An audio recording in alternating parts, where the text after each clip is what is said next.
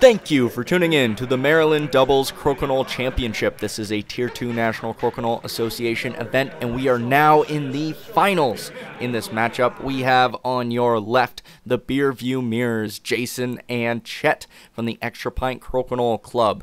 Up against them is Team Tracey, Garret and Jeremy. To learn more about these teams, watch our overview video, but with that, let's get right to the action. With those intros taken care of, we can get right into the action. As is tradition in many of the tournaments take place in America, we do the volley to decide who gets first hammer. The Traceys did win that volley, so they get hammer in the first round. Truly is four friends sitting around playing a game of crokinole here, so we shook hands not once but twice to get ready for this friendly competition. Jay comes up a little bit short on that his first open 20 and opens the door for Tracey to take an early lead. Makes short work of that offering. Chet goes a little bit long but leaves it posted. Looks like Garret was, I'm not sure if he was going for the 20, but he knew he wasn't going to get the off, so he just tried to bounce back. Tracey's in pretty good position now. They have the hammer, and although there's two opposition buttons on, discs on, whatever you want to call them, they're still in pretty good shape. At some point, they're going to need another 20 or a double, but they're looking pretty comfortable. If you can hear the crowd, the gallery in the background, you're going to hear some sorries and some good bids that we hope it was good-hearted teasing and not making fun of the Canadians that was going on. But, yeah, there was a fair bit. It became a bit of an expression of the weekend. Sorry and good bid. So if you hear that, that's what's going on. Speaking of playing among friends, there's Jay doing something very friendly, dropping a 20 for the Traceys, giving them a very, very friendly advantage in this first round. Jeremy content to play to the outside and make Chet shoot all the way through to the other side.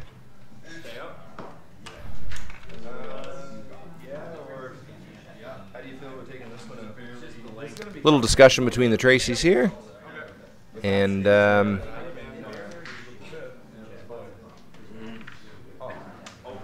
even better than he could have hoped for, I would imagine. Jason Molloy wisely peels there. They were pretty dead to rights. Tracey decides to leave the opponent's button on to continue just burning off buttons on the outside of the house there. Molloy likely to go for a double here. He may even try to roll in, but it's going to be a pretty tough shot.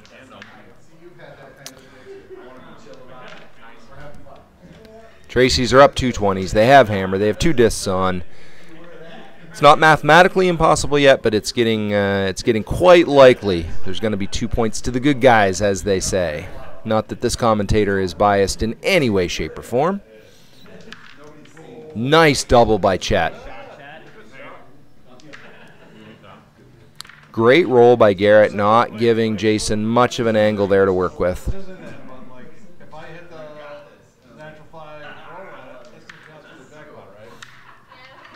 The angle he left him pretty much directed him into that post. Inconsequential shots at this point.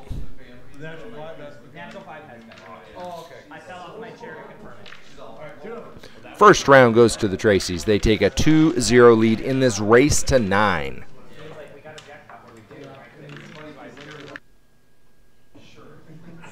Round 2, Jeremy first to act. Goes a little bit long. Not what he wanted, I'm sure. Chet makes a valid shot. Doesn't get a 20, doesn't get the off, but Traceys are going to be looking for a touch 20 here. Did not touch the post instead of the opponent's disc. Tough go. Looks like Jeremy has a shot at a double takeout, but it's a little tricky with a post in there. Gets the single and pulls back. Not ideal. He would have rather been up closer to those pegs.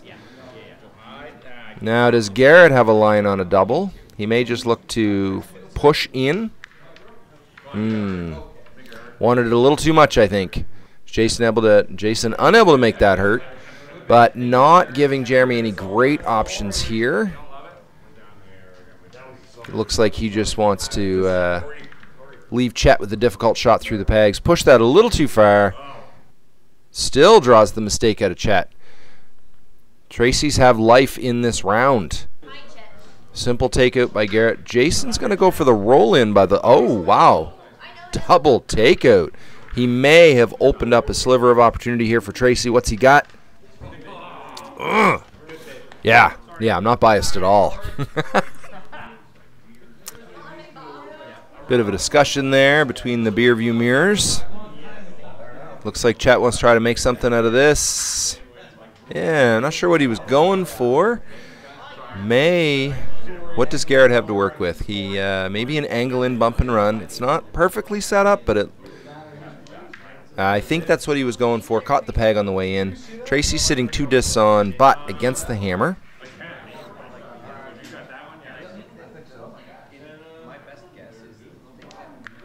Molloy going for the off 20 there. A little bit off on his angle, but again, hasn't opened up any great opportunities. Tracey tried to force that in there. Instead, leaves a bit of a gift for Chet. Quite a heavy hanger, though. We'll see if he's able to convert off of this. Looks like he's considering going through his own. That's it could very well be the best option. Didn't get the 20, but he got the off. They're still in pretty good shape.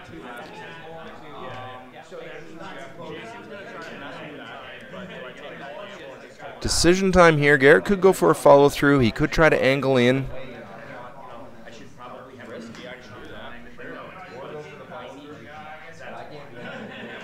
Three shots left for each team.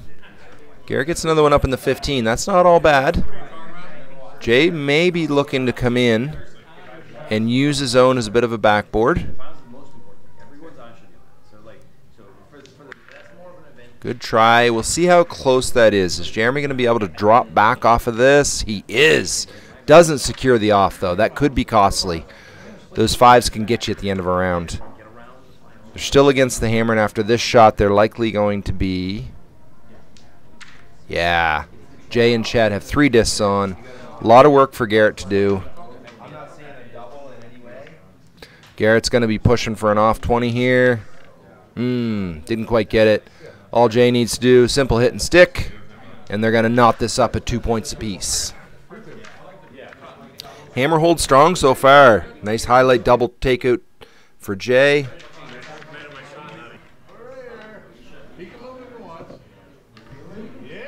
Chet finds his range, opens up with a nice open 20. Not sure why they're abusing Jeremy, but they are. A little bit of bullying. If you need somebody to talk to, Jared, just let us know. Jason goes long in his open 20. Advantage Traceys at this point, a very slight advantage, and they may have left a sliver open here for Chet to angle in. Unable to squeeze that in. Looks like Garrett's set to go through his own. Nice. Traceys have hammer, tied up in the 20 cup, sitting 2 discs on, forcing Jason to shoot through the pegs or at least across the board.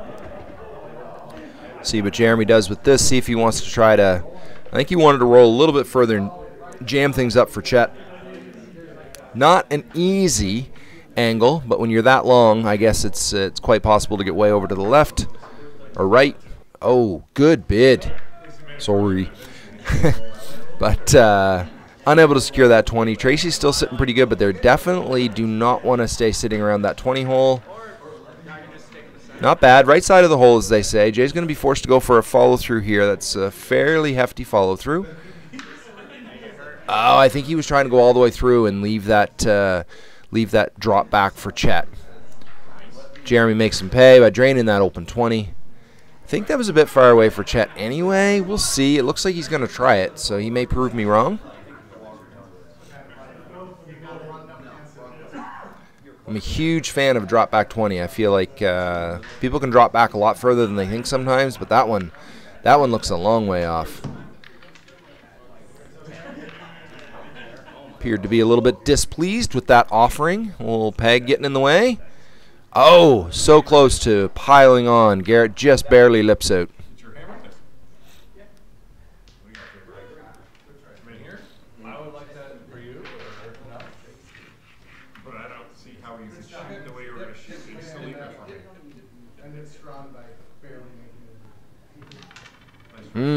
that was a tough angle for Jay to work with. Things are getting really deep for them now. Tracey's sitting with 4 discs on.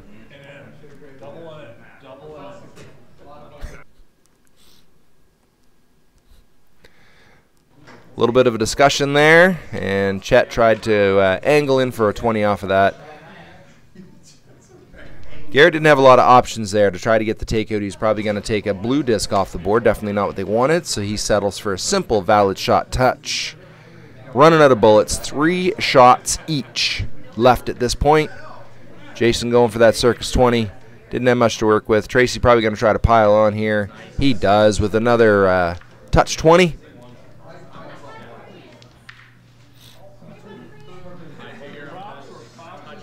Last couple shots here, basically inconsequential. Maybe not, yeah. All right, there we go. 1 shot left each, but Tracey's up 3 20s.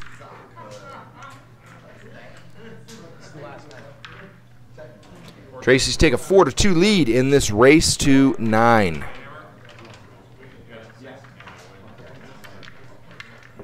Couple of highlight touch 20s by the Tracey pair.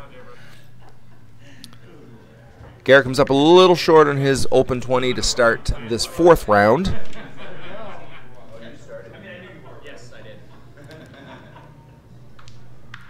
Chet and Jay with the hammer.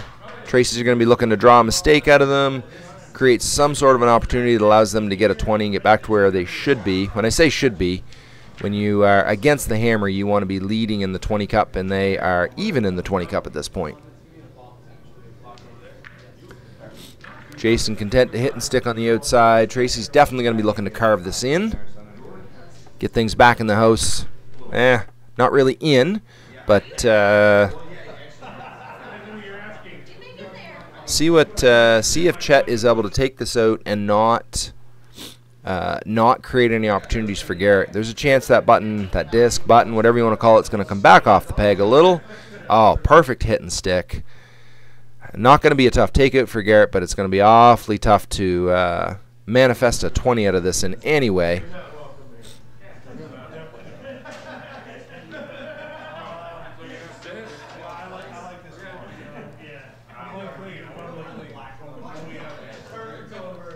Little strategy discussion. Jay saying he wants to play clean. I think what he means by that, he's just looking to definitely get the takeout, keep his shooter on. Yeah, they're doing a really good job keeping play to the outside. It's hard to get in that 20s race when every shot is requiring you to just get it peeled back into the house, carved back into the house, however you want to say it. Oh, bit of a mistake there.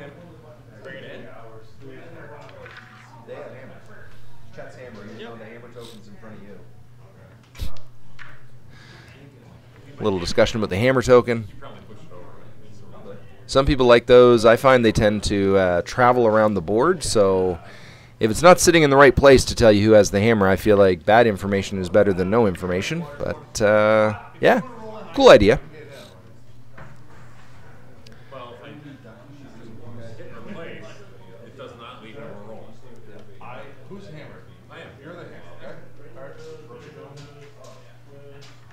Chet content to play to the outside. Garrett's going to be looking to carve this in. Ooh, unable to do that. Jay's going to hit and stick on the outside. Force Jeremy to shoot all the way across the board. Oh, and a nice hide, too.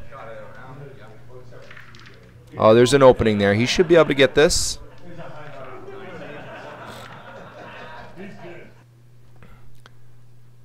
He did pick that off, but the Traceys are still in trouble here. Yeah, not only do they not have an opportunity for a 20, they even securing the off at this point is going to be a little bit tough. Yeah. Even if Garret had got that, Jay was still simply going to hit and stick on the outside over there. Jeremy's getting greedy at this point, pushing for that 20. At this point, they already have it on the board, so Chet chooses to shoot his final shot away. We're knotted up 4-4. Jay comes up short. See if Jeremy is able to come in for the touch 20 and make this hurt. Little discussion between him and his partner.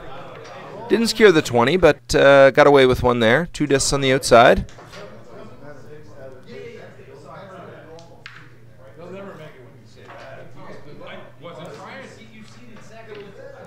Nice takeout by Garret. I think he would have rathered roll up toward the post and got a bit of a hide there, but regardless, they're still in pretty good position.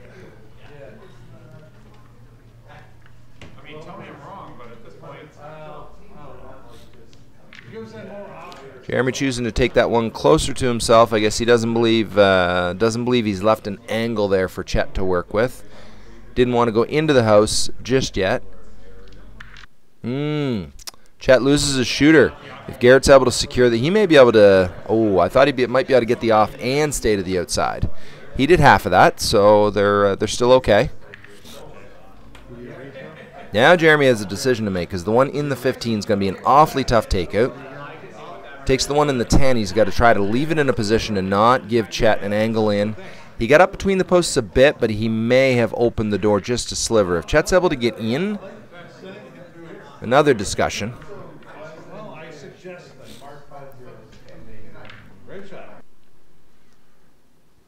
Little pro tip: recommend finding a partner that you have similar views with. It could make gameplay go a little faster.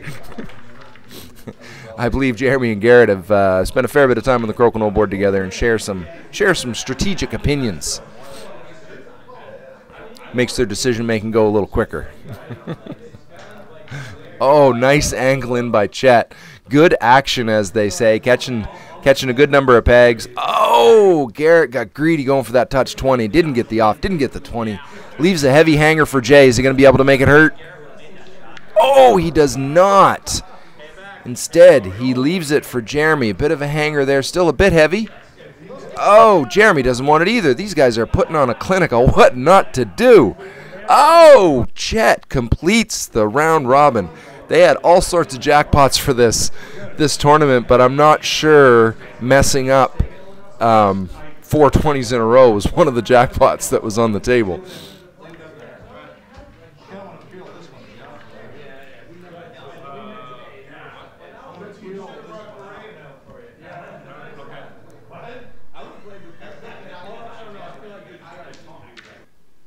Not sure what Jay was going for there, but what he's got is, yeah, still pretty decent advantage to the Traceys, only because they have hammer. Garret and Jeremy having a quick discussion, decides to replace that one. He may have opened up an opportunity here for Chet to go for, I mean, it would be a blast, but a double takeout, follow through.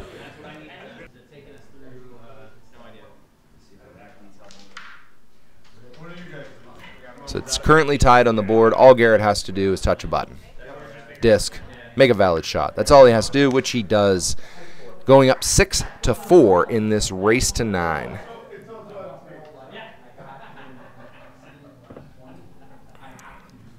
Certainly hasn't been an Open 20s festival here as Jeremy goes long on his first Open 20 offering. Chet going for the drift 20, I believe. Overshoots it a little bit, but a good result for him, even though he didn't get the 20. Garret able to pick that off through the pegs.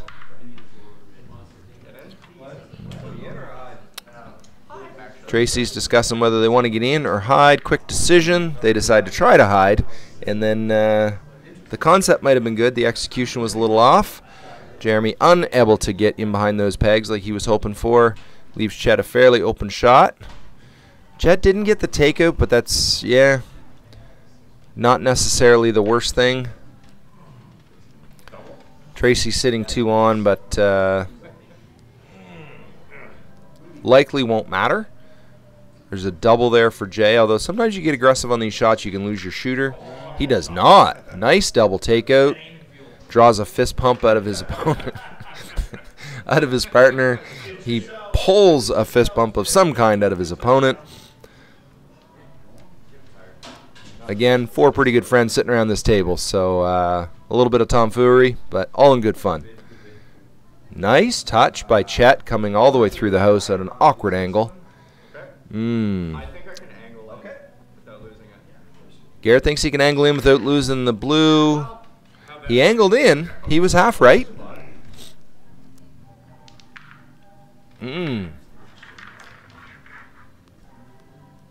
Again, the U.S. team able to keep play to the outside. Chet chooses to drive through the house. Not always my first choice, but he pulled that off. Nice hide by Garret. Let's see if they're able to draw a mistake out of Jason.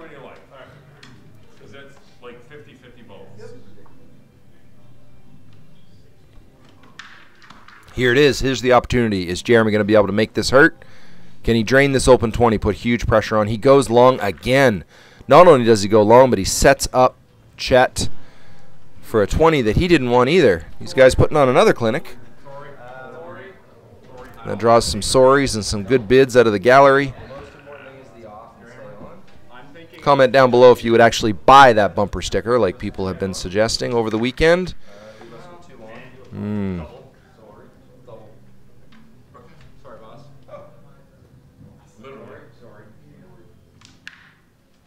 Another opportunity for Tracey here. Is he able to? They're discussing whether they want to touch 20 or an off 20. Garret says he wants a 20. That's all he cares about. Jeremy gives him the 20. They could still be in trouble here against the hammer.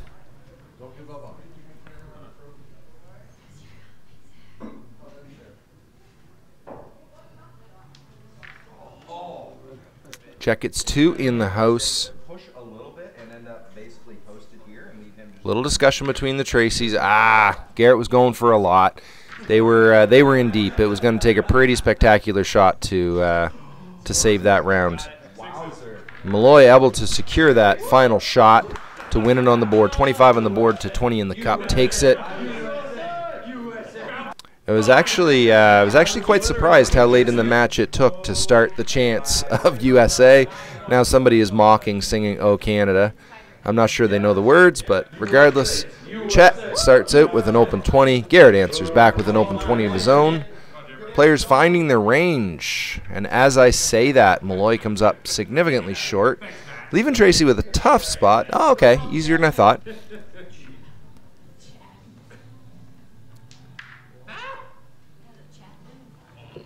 Is Garret going to be able to make Chet pay for that mistake? He is. Take out 20. Jay answers back. Tracey's with hammer, tied in the 20 cup. Jeremy going to be able to keep the pressure on? He is. That was efficient. Barely enough gas to get in there. Chet answers back. Players finally putting on some championship level 20 shooting. Oh, Jay goes long. Tracey's up a 20. With hammer. Race to 9. This round is pretty important. Chet. Nice. Drift in 20 by Chet. Does not secure the off, but I'm not sure he was going for it. I'm not sure it was there. Garret barely lips out. They want to try to take the one that's further away to leave that setup for Chet. Jeremy's not one to leave setup sitting there if there's any way around it. He's even been known to cut off his nose to spite his face. And, yeah, that worked out. He got everything away. Tied in the 20 cup. Traceys with 2 on. They got a 15 and a 10 on against a 5. And, yeah, the challenge with that situation was if Chet had been able to follow through for a 20 there, there's still a disc on the outside that Garret would have had to have hit. Garret going for the off roll away. Doesn't get the off, but he doesn't leave Jason set up either.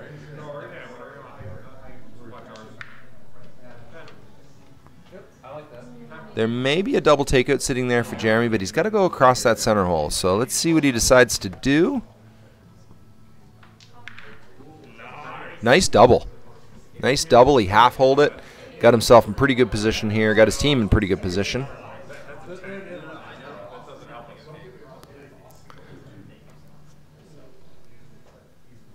Both teams with 2 shots left.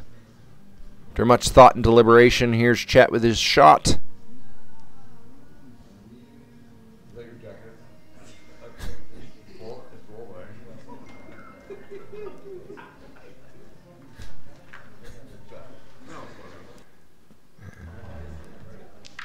Nice double takeout by Garret. 1 shot left each.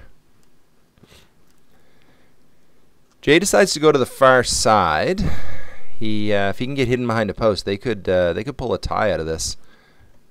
Well, I'm not sure what happened there. It looked like looked like we're moving on to the next round. Traceys are up 8-6 in this race to 9, so even a tie in this final round will secure it for them. Jeremy first to shoot, drains that open 20, putting pressure on.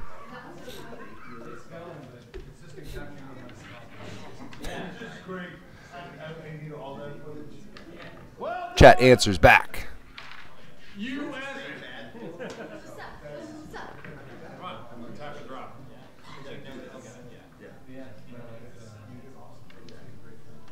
Chet calling for a touch 20 there. Jay unable to convert, but they're in decent position here. They've got hammer.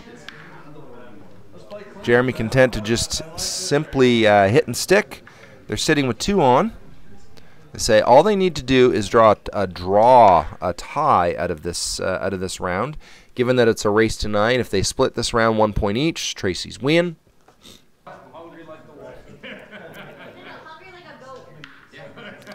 Oh, that may be something that Jeremy can work with. What's he able to do? This takeout 20 would be huge at this point. Oh, gets the 20, does not get the takeout.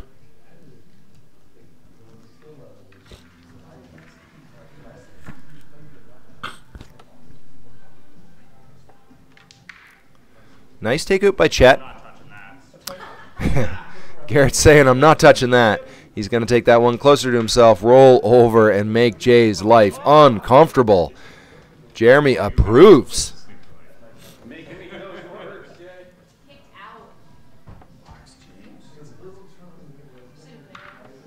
Draws the mistake out of Jay. That was a tough line there, especially with their own disc blocking Hogan's alley.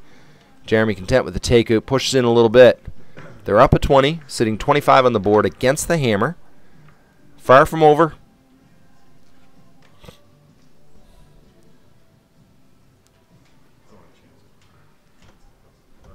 You come in here. Sorry, do that.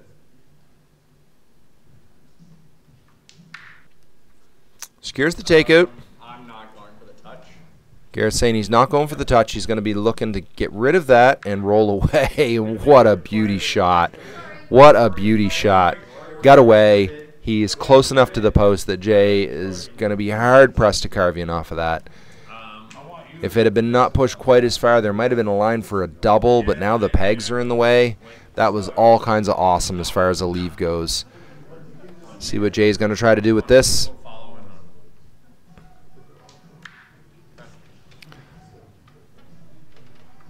Jeremy content stay to the outside. Again, just a simple takeout, but he left it in a pretty good position. He may have... doesn't look like Chet's even considering the double, trying to push the blue disc all the way through the house. Looks like he's going to try to carve in. He gets in.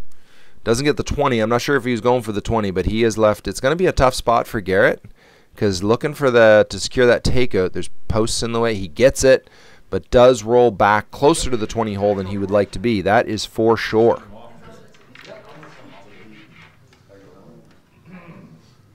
Big shot here, Jay taking an extra second.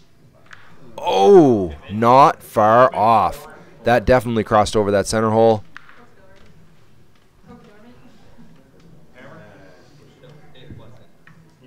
Traceys are in good position, but again, this is not over. Far from over. Yep, move that hammer disc.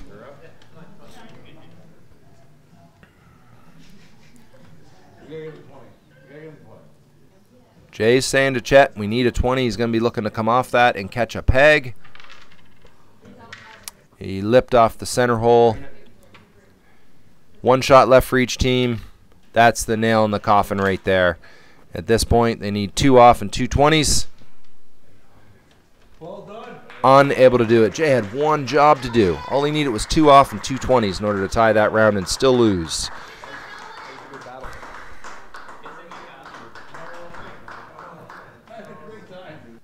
10-6 final in this race to 9 points between the teams of Garret and Jeremy against Jay and Chet from Voorheesville, New York. They put up a good showing.